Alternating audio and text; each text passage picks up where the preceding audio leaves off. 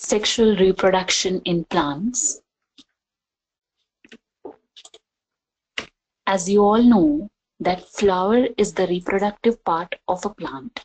It contains anther, filament, collectively known as stamen, petal, sepal, stigma, style, ovary, collectively known as pistil, and ovule.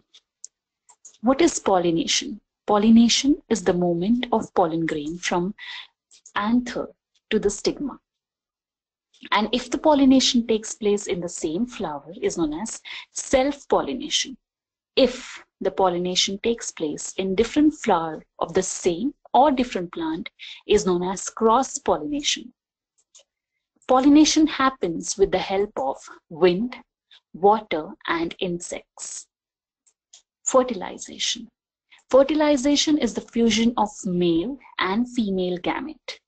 In plants, the pollen grain contains the male gamete. It moves from pollen grain to the ovary of a plant, of a flower, and fuses with the female gamete. The fusion of male and female gamete is known as fertilization. After the fertilization, the parts of the flower fall off and the ovary grows into the fruit. Thank you so much. Please like and subscribe the video.